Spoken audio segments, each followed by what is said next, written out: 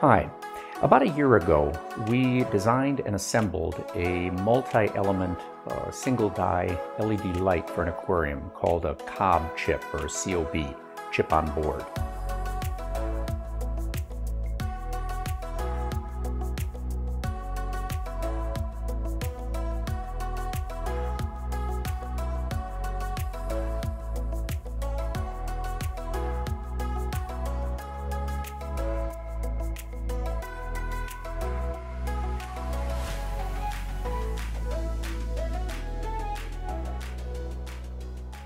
The particular chip we used was a 3590 Cree chip that can produce up to about 20,000 lumens. And when we assembled this in the video, we showed you how we used a very large heatsink. We fabricated some supports to be able to support it on the side of a tank and hold it above the rim of the tank. It has a single LED chip inside with a reflector, and it's hooked up to a dimmable Meanwell power supply. And if you're interested in this design and what we did, you might want to take a look at that video. More recently, however, we've been working with these water cooling blocks for our refrigerator and freezer videos. And the interesting thing about these blocks is that they're very inexpensive. This costs about $3 on eBay. You can get them on Amazon as well. They come in a variety of sizes. And interestingly enough, they're relatively well matched to the size of one of these COBs. And so we thought it might be an interesting thing to do an update on the video by constructing another LED-based light, but taking advantage of water cooling because of the fact that you can have a much lower profile by removing the heat rather than through a heat sink, removing it through a water system. This particular light, which is obviously far smaller than the old light, actually has two of these 20,000 lumen LED lights in it. In addition, because of the fact that it's using water cooling, it can keep the chips at a lower temperature, lower operating temperature, and therefore the chips will actually produce more lumens per watt. They're actually more efficient. There are some other advantages, too, to being able to remote the heat, beside the fact that we can produce a much smaller, lower profile head. And so what I'm going to do now is I'm going to show you how I went and put this head, which is the most significant construction part of this project, how I put it together.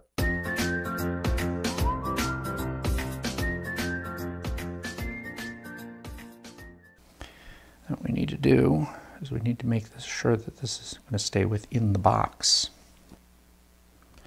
And this will get the two in series. Good. And then what we'll do, we're going to make sure the polarities on the two wires are appropriate, because this is the positive, and we can just check with an ohm meter to make sure that this positive corresponds to the appropriate lead as we put it into the power supply, because you don't want to invert the polarities. It can damage the LEDs, and that's something we'll do before we put the final case on. Now the point is, what we want to do is we want to put the sides that are going to cover this, and there's a little groove that has been cut here to allow this side to come over the wire and provide a wall or a sidewall for the cover glass. And then the other one will mate like this. So what we're going to do is we're going to put a small amount, or a small bead, of 5-minute epoxy on here just to help stabilize this before we invert this and put it on top. So I'm going to take my inverted cup technique. We're going to grab a little bit of epoxy here, and we're going to mix it up. Now these are both clear when you add them from one of these dual injection syringes. But when you mix them, what will happen is they will become opalescent for a minute or two because of the difference of the refractive index of the two, part A and part B. And once they're fully combined and fully mixed, then this sort of cloudiness will go away, and then you know you have a good mixture. Now this shouldn't take very long to do, so I'm going to be generous in my mixing time here just to make sure I got all of the epoxy incorporated. Now the technique is to take a little Q-tip, and we're going to apply just a small amount of epoxy here to the ends, and only the ends. We're going to add some additional epoxy for strength later, but at this point, this is all we want to try to do, is to get the two ends to stick together, to stick down to the cooling block. So on a very thin amount of epoxy here, we don't want to put a big globby bead that's going to extrude all over the place when we put the block down on here. Looks pretty good. And one last step just between them. Put a small amount here to join the two parts together. Now for the very best bond with aluminum, a little technique is to use an abrasive pad and actually sand the epoxy into the surface. What that does is the epoxy protects the raw aluminum that you make bare with the abrasive from oxygen. And oxygen forms an aluminum oxide which doesn't stick very well to the epoxy. So it's a nice technique to do that. I don't really have a lot of time to do that, and I also don't need a great deal of strength here, and I don't want to get any of that filing or sanding compound onto the cobs. That's better. Gets a little bit dicey when using these fast epoxies. They can go off pretty quickly, but one of the advantages of the epoxy being this quick is I can afford to just stay with it. So now we've waited a few minutes. I'm going to take off this counterweight, clean up a little bit on the side here just in case there are any little bulges. Get it nice and dry.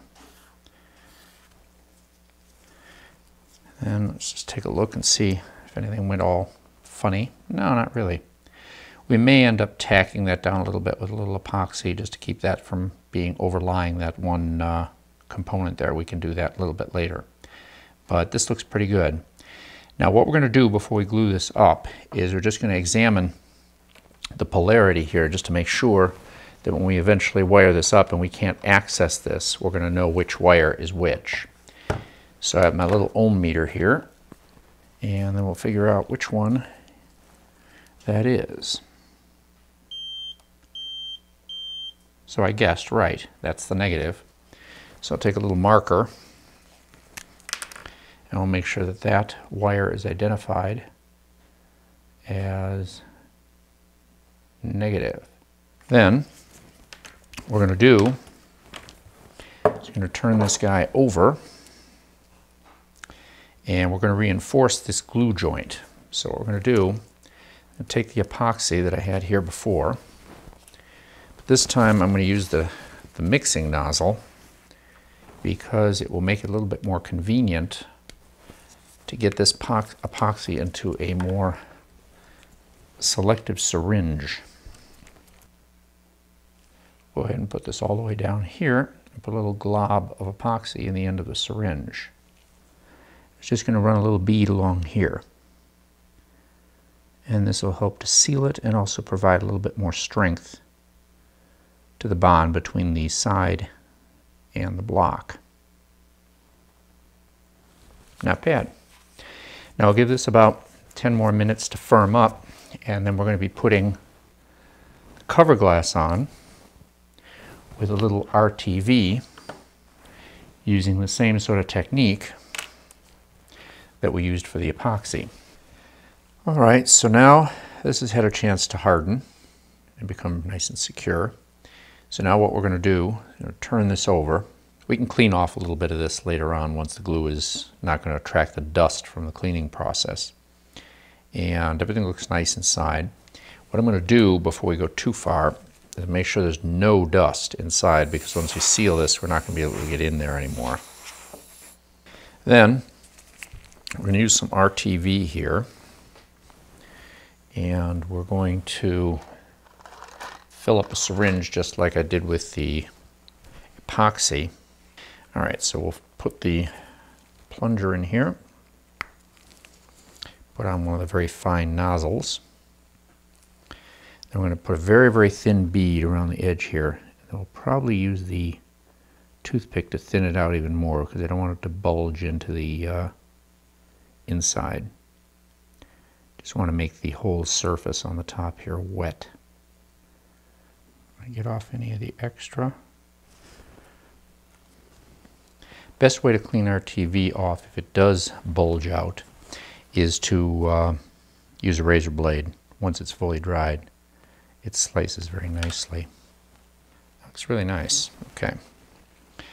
And then we got to put this on nice and square so we don't drag the glue into the field. Pretty good if I do say so myself. I like it. Alright, so we'll let this all dry and cure overnight.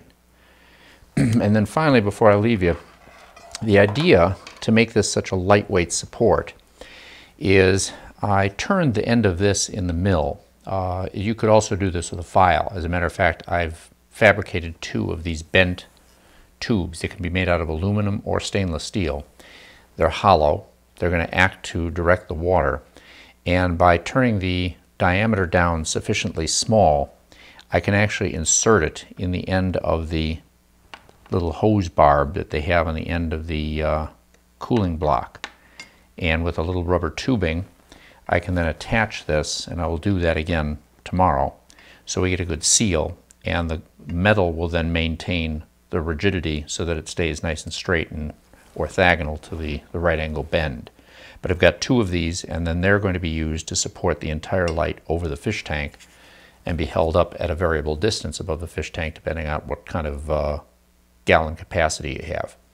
So we'll get into a little bit more about the choice of the materials when we go back, and I'll show you how this thing is operating above the actual fish tank. See you in a little bit.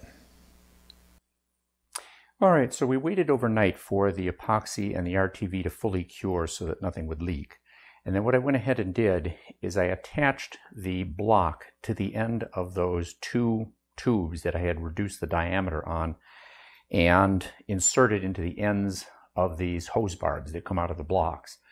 And then I took a small segment of silicone tubing in order to provide a seal across that junction point. And then the wire that comes out of the back, I allowed this to lie along the underside of the one tube and took small segments of heat shrink tubing just to retain it down here in order to bring it all the way down to the base to this block that supports the 2 tubes.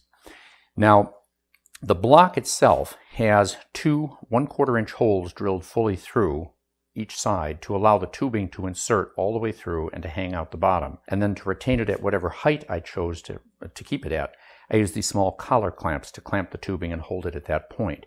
And if you choose, you don't necessarily have to use a cantilevered block. You could just put this into a table, you could screw this onto the back of a table, you could just drill holes in the surface, whatever you like to do, but the principle is pretty obvious. To the ends of the 2 tubes, we've connected 2 silicone tubes to guide the water in and out. And then over here, you can see that there is a line coming out that provides power from the Meanwell LED dimmable driver that can provide up to 90 volts, which can drive the 2 35-volt LEDs in series. And in addition, there is a second line here that runs over to the dimming function that this particular unit is provided with. You can dim either with pulse width modulation, you can dim with a 0 to 10 volt external power supply, or you can dim by varying the resistance through a variable resistor or a pot from 0 to 100K to allow you to adjust the light all the way from off to dim, all the way up, and I mean all the way up, 1/2 the intensity of sunlight at the equator at noon on the top of this tank. More than 20% more light than a 400-watt metal halide would make from this tiny little head. And it's obviously overkill for this small tank, but you can see the potential of this kind of lighting system. Now, the system itself is obviously pretty straightforward. The interesting thing, though, about these water cooling options is the fact that when you have a very small tank like this, you have a relatively large surface area to volume. And as a consequence, the heat will exit the tank more quickly generally than the heat that you're putting in, either through the pumping action or the lighting. And so you usually have to use a supplemental heater to keep the temperature in the tank at a desirable level, unless you've got a very, very hot room. However, as the tanks continue to increase in size, their capacity or their volume increases as the cube, but the surface area for heat loss increases as the square. And because the heat that you're adding to the tank in the form of lighting and pumping tends also to go up with volume. Even the lighting does, because even though we only increase the surface area by the square, we also have to penetrate deeper, and so generally it goes up by the volume, not by the area. And so as the heat input increases by the cube and the heat loss increases by the square, eventually you get to a point at around 400 liters or about 100 gallons, where you no longer need to add supplemental heat. You need to begin thinking about trying to get heat out. And often what you end up having to do is purchase a chiller. It's an inline compressor-based phase change cooling unit to try to draw some of the heat out. Alternatively, you could put a big air conditioner in the room that the fish tank is mounted in to try to keep the air temperature down enough so that it can radiate out. But again, that's a lot of heat, a lot of electrical use. The advantage of using the water cooling is you could simply divert the heat to another location where you really don't care about it. It could be in a basement or a garage or outdoors or some other location, not within the room that the tank is in. So that can save a lot of power because that's a much more cost-effective way of removing heat than chilling the inside of the fish tank. Now, to do that, you would obviously need a radiator and a pump and fans in order to be able to get that heat out of the water that's warmed. However, in a smaller tank, there's kind of an elegant thing that occurs because we want to add heat to the tank, and we have a reservoir, we have a pump, and we have a radiator. And so in this tank, what we're doing is we're actually using the aquarium water to cool the light. Now, because the water is not in contact with the electricity, it's just cooling the block, it doesn't necessarily conduct any electricity into the tank. But one thing you have to be careful about is the metals that you use in the system can corrode or can be dissolved into the tank. Now, plastic obviously isn't a problem. Stainless steel wouldn't be a problem. But copper and aluminum will both dissolve into the water, and that's not good for marine life or a planted tank. Even though copper sometimes is used in low doses for therapeutic reasons, you don't want to just willy-nilly dissolve it out of your tubing and send it into the tank uncontrolled. It's easy to use stainless steel for the tubing here, and it's easy to use plastic for all of the feed lines and the pump. But the problem is our low-cost heat sinks are made out of aluminum, and you don't really want to try to get this fabricated out of stainless steel, kind of negate the whole money-saving idea. So my son came up with a brilliant idea, and let me show you what he did. I took one of these blocks and put it in the mill and cut the surface off so you can see the internal dimensions. And so you can see it has a lot of surface area for contact, and that's excellent. But it also has a lot of surface area for interacting with the water. So the idea he came up with, which was to take a couple of syringes and a couple of small tubes, and effectively you fill one of the syringes with some low viscosity epoxy.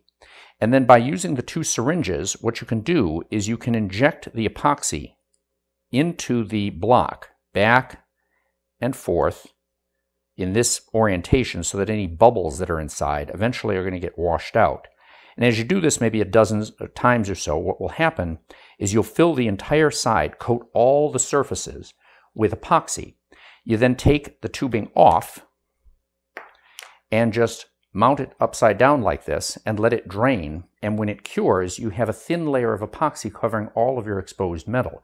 It's a couple of microns. It's not going to provide any insulation resistance, but it has an added benefit that some of these really cheap blocks leak. Well, they won't leak anymore if you've coated the inside with epoxy, and they also won't degrade or corrode if you've coated them with epoxy. There's enough epoxy in a 10 cc syringe. You could probably coat 15 of these blocks. So it isn't a very costly thing to do. It's very easy, very fast, and very reliable. It would coat the inside very effectively. So kind of a neat thing. Save power, make a lot of light. It's quiet. It's, I think, pretty attractive. It's low... It's low profile, so it doesn't get in the way. You can maneuver it around, and you can fabricate the tubing to fit any kind of style or any shaped tank that you want. And you can get these units up to 4 LED long. So you can produce a tremendous amount of light with a relatively low profile head. So I hope you found this interesting. This is a lot of fun. I think we're going to exchange one of the lights upstairs with this unit.